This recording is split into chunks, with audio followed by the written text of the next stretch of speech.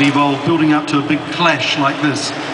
So everybody at Evolve helping me a lot. We have like great coach and all the stuff helping me a lot. Have a lot of fans here in Singapore. I hope everybody go there to watch the show. Now your opponent Russell Doan, he's had 7 first-round finishes. Is that something you're wary of, or are you just taking it as it comes? No, it doesn't matter. Like, let's see how's the fight go. And how did you get your nickname Brodinho? Brodinho means a little brother in Portuguese. So all my friends was older than me, so they start to call me Brodinho.